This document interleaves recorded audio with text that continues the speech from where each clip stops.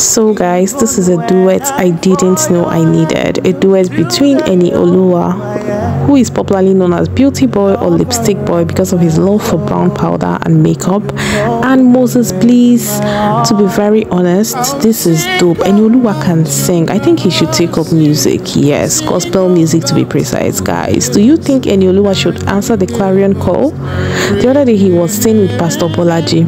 Guys, I think he is gradually getting there. Very soon he will turn to our own male Vicky James.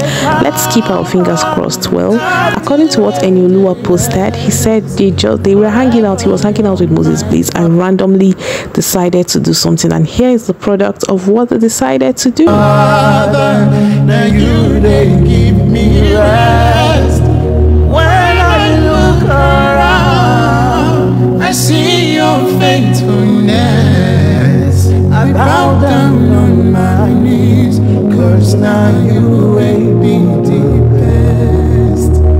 Your grace you cover me, your love you shower me. Anywhere I turn I see your pampering.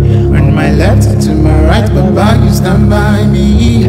Whenever I call you they answer me. When people lock up on my matter you remember me. Don't be like this, I love not till eternity. I'm gonna follow you, they go, you they go.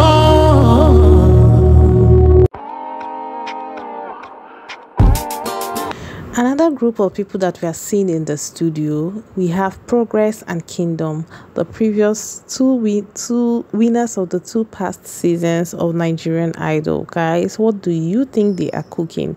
To be very honest, whatever it is they are cooking, I am super excited and I can't wait to see it.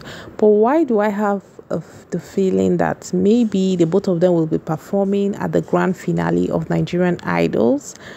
Well, whatever it is, what do I know? We are ready and I am super excited for both of them, especially Progress. Progress is doing so well for himself, for someone who won the show. The same thing with the first runner up, what's his name, Zadok. Yes, Zadok is doing so well. He recently released the song Baby Me and that song is dope. He has been performing in weddings. It's Francis Atele, my dear. For that guy is love and light too. I don't know what happened to him, but he's not just out there and it's really sad.